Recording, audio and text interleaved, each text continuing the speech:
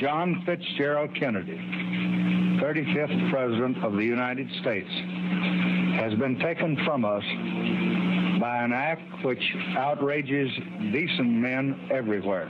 6 decades later, how do we assess the legacy of the man who was president for only 1,000 days? And did we ever get the whole story about what happened that day in Dallas?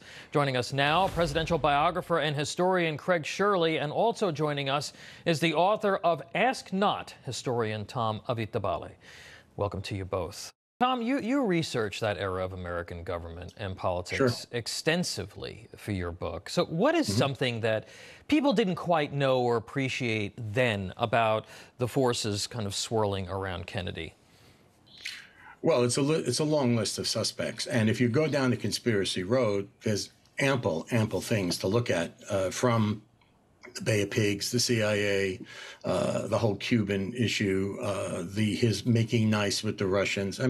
Kennedy was someone who understood how bad war was, and he was a new generation. He wasn't the old guard who, survived World War II. He brought a whole fresh new perspective to the world, and his idea of peace and his idea of reaching out and settling things was radical at the day, but he represented the new frontier. The torch has been passed to a new generation.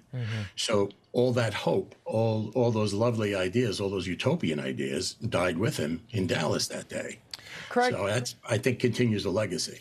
Craig, Robert F. Kennedy Jr. is campaigning, obviously, for a shot at his uncle's old office. And he's been making some very interesting points about the state of the Democratic Party today. You mentioned Kennedy cut taxes. And I'm not sure that think that he would react to the party that he sees today. Oh, I don't know if he would walk away from it because he was a born Democrat, but he'd be very dismayed by the direction of the Democratic Party. He was not a radical. In fact, you put him on the political spectrum. He was very conservative. I only have just a few seconds left, and I'd like to get Tom in just for some closing thoughts as we wrap up the segment. Well, I think 60% of the American people today don't trust the results of the Warren Commission. I think that's because we have a strong presence of a counter-narrative out there in media, from films and books and tons of things on the internet. So in that kind of support system for anybody who has an alternate theory, you don't have to go very far to find it. And I think that's why the erosion in the trust in the Warren Commission report, because there's a lot of crosstalk out there. And, we learn from the internet these days. We hardly ever read books, unfortunately, saying that as an author.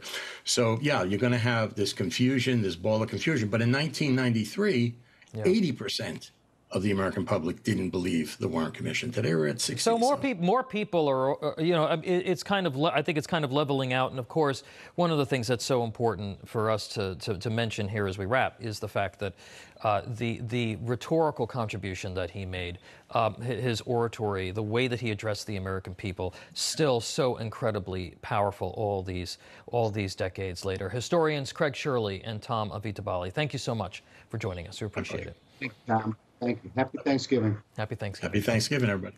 And stay with us, folks. The second hour of America Right Now begins right now.